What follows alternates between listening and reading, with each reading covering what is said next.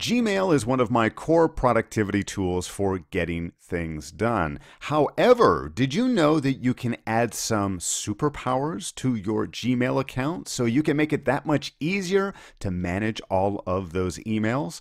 In today's video, I'm going to show you 3 of my favorite add-ons for Gmail. 3 add-ons that I simply couldn't live without.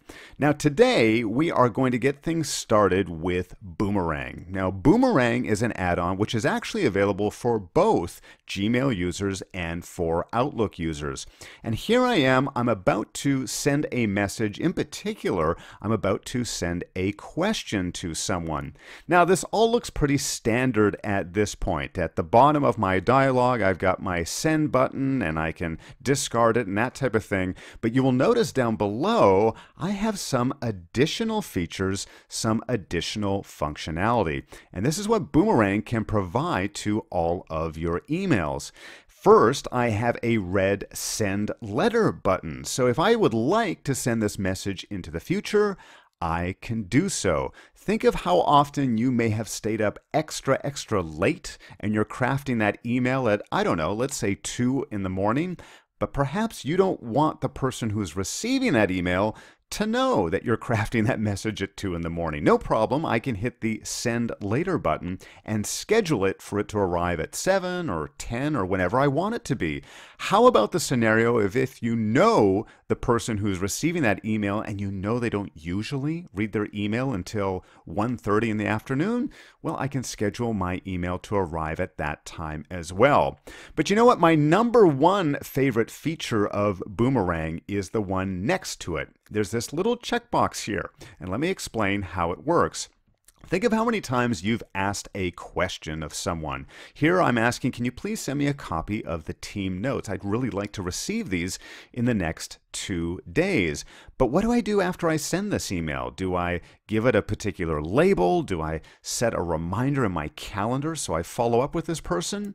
I don't have to do any of those things with Boomerang. All I need to do is check this checkbox here, and then I can determine the length of time that I want to go by before I get an automatic reminder. So in this case, I'm going to wait a maximum of 2 days. I'm going to say 2 days. And what's going to happen is that after I send this email, if I don't get a reply from the person I'm sending to within 2 days, Boomerang is going to automatically bring my original email back to the top of my inbox. And that will be my reminder. That will be my trigger, or that will be my cue as to, oh, that's right, they still haven't told me or sent me those team meeting notes. Then I can either send another email, I can make a phone call, I can determine what happens next. But the great thing about Boomerang is that if this person does reply within the next 2 days, I do not get a duplicate email. Nothing further happens. Boomerang knows that I've been sent a reply, and therefore I don't get anything extra in my inbox. This is the core feature of Boomerang that I use literally on a daily basis. Now that's not all that Boomerang provides. In fact, one of Boomerang's most basic features is bringing a message back into your inbox. If you just don't want to deal with it right away, you could just hit Boomerang and you can determine when you'd like that message to reappear. But this one right here, the Boomerang or bring back if someone does not reply, I absolutely love. All right, let's move on to add-on #2, and I've got another example set up here. In this case, I am wanting to meet up with someone. I want to set up a phone call with someone else. And you sort of know how this goes, right? You're wondering if we can set up a time for a phone call later this week, and what happens? You send a message proposing a time, and they say, no, can't do that. How about this? And you say, sorry, I'm busy, and there's back and forth, trying to find the right time. Well, my next favorite add-on is called Assistant.to, and this is how it works. It allows you to propose several times where you are available, and then the person who you're receiving or who you're sending that email to can select which one works for them.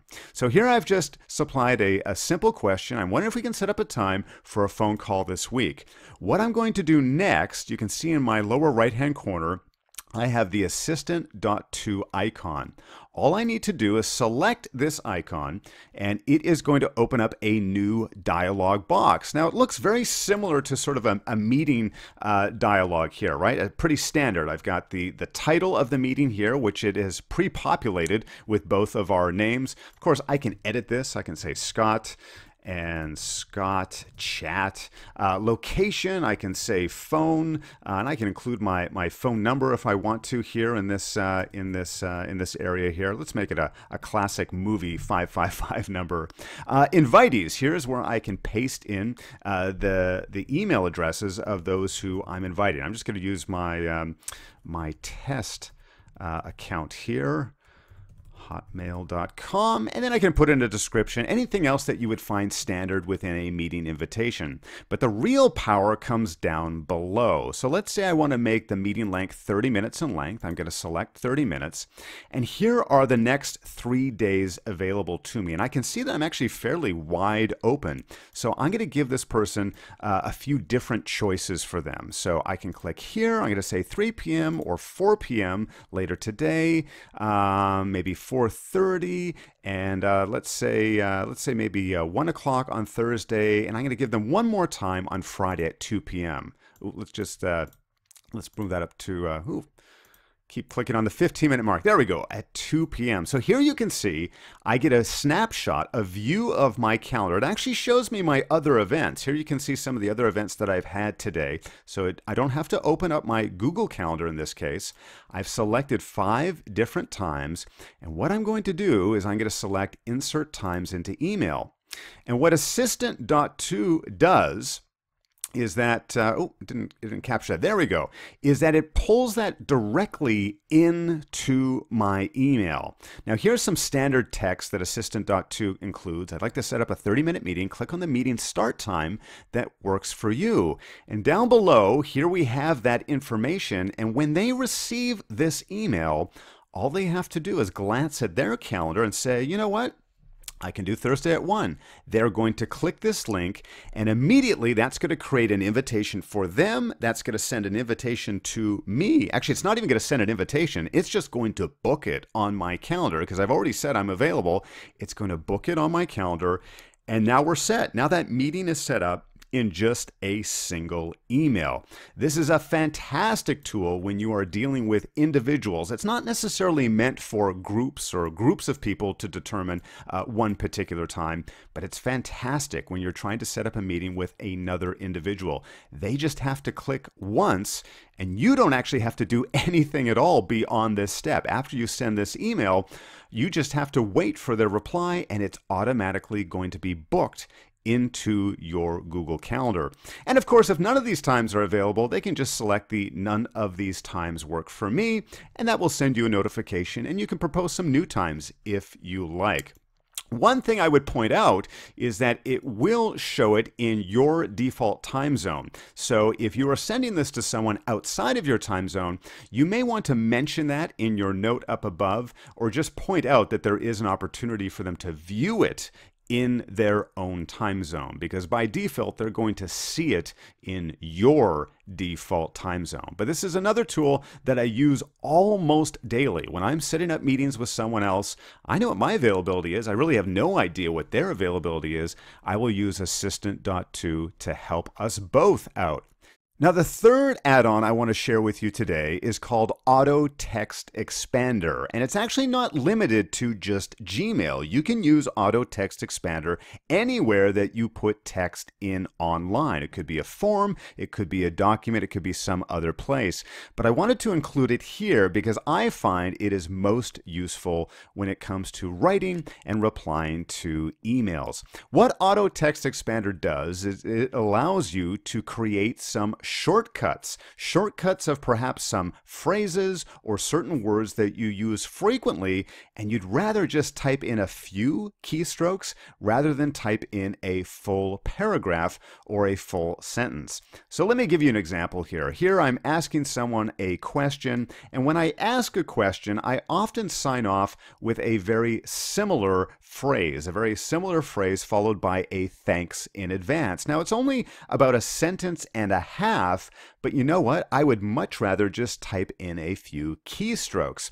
So I'm going to type in the letters LFR, and look what happens. As soon as I hit the letter R, it inputs this string of text, which I've already set up in advance. I'm looking forward to hearing from you, period, space, thanks in advance, comma. So this again is a common sign-off. I don't use it for all of my emails, but I use it often enough that I would rather just type in a few characters, and then I can have this populate immediately within my email. Let me show you how it works. So when you install the AutoTextExpander Chrome extension, you will get a screen very much like this. And this allows you for you to create the shortcut. Here you see my LFR example. Here's the shortcut string of letters or characters. And then on the right is the text that I want it to automatically input.